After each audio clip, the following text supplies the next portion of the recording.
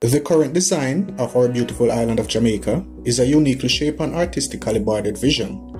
Prior to the parishes being formed, there were literally only two named ranches. Those were owned by the Spaniards called Yalas and Marant. They were the largest ranches on the island and were therefore used as border markers. Take a walk with me on this journey as we discover how the boundaries resulted in the creation of the parishes we know today in our beloved Jamaica. This is how Jamaica was divided.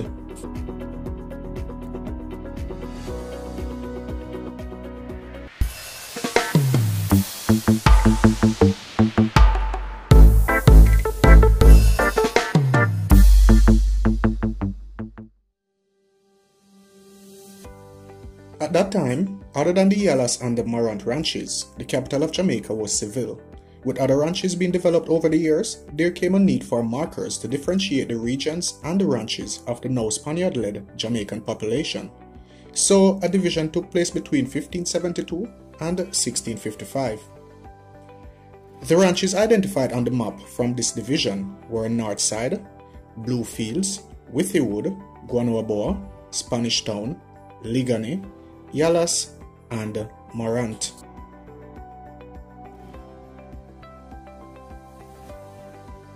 The English captured the island from the Spanish in 1655 and decided the various ranches were not only too large for just the one name and the one boundary, but also the country needed a better administrative structure.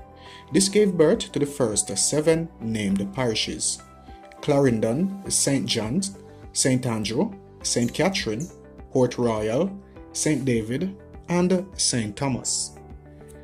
As you may have noticed with the names, all these parishes were named after wealthy and distinguished people in the English regime.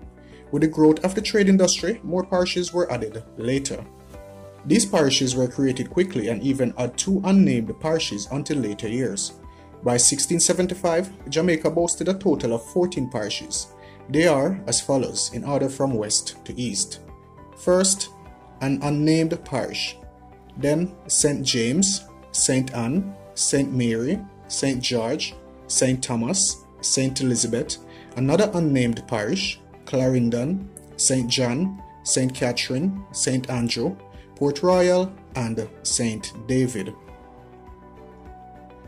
By 1692, other boundaries were created, resulting in 2 additional parishes, with a total at this point of 16 parishes. They were St. Dorothy and Vere. Kingston was then added in 1703, making it a total of 17 parishes. In 1722, the new governor of Jamaica, the Duke of Portland, created the parish of Portland from St. George and St. Thomas. He also separated one unnamed parish into 2 parishes and called them Hanover and Westmoreland.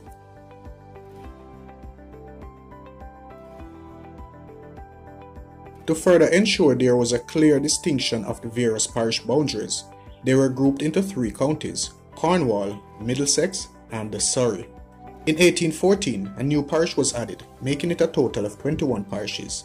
The parishes remained in this order until 1842, when upon exiting office, Governor Sir Charles Metcalfe was honored with a parish being named after him, namely Metcalfe, which was brought about by the elimination of St. George and St. Mary. In 1867, 8 parishes were eliminated and other parishes were merged together, resulting in what we have today, a total of 14 parishes. In Cornwall County, here are the parishes and their capitals. Hanover, the capital of Hanover is Lucy. The capital of St. Elizabeth is Black River. The capital of St. James is Montego Bay. The capital of Trelawney is Falmouth. The capital of Westmoreland is Savannah Lamar. In Middlesex County, the capital of Clarendon is Maypen. The capital of Manchester is Mandeville. The capital of St. Anne is St. Anne's Bay. The capital of St. Catherine is Spanish Town. And the capital of St. Mary is Port Maria. In Surrey County, the capital of Kingston is also Kingston. The capital of Portland is Port Antonio. The capital of St. Andrew, and we're not decided upon this yet, it's Halfway Tree. And the capital of Morant Bay, the capital of St. Thomas is Morant Bay. You might wonder why Jamaica was divided into parishes. Simply put, as regular people devised their own unique visions and plans for the future, so did the leaders and administrators. Based on their vision of growth and economics and productivity, they devised what they conceived as the best way forward for Jamaica. Did you find this video interesting or informative? Please let me know in the comment section down below, and if you want to see more videos like these, also let me know in the comment section down below. Until then, thank you for watching. Y'all have a blessed day.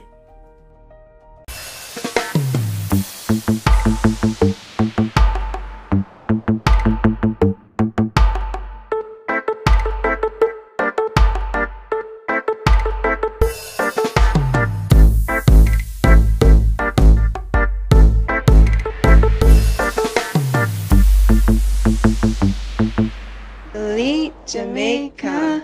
Don't forget to drop a like and a comment. Don't forget to subscribe.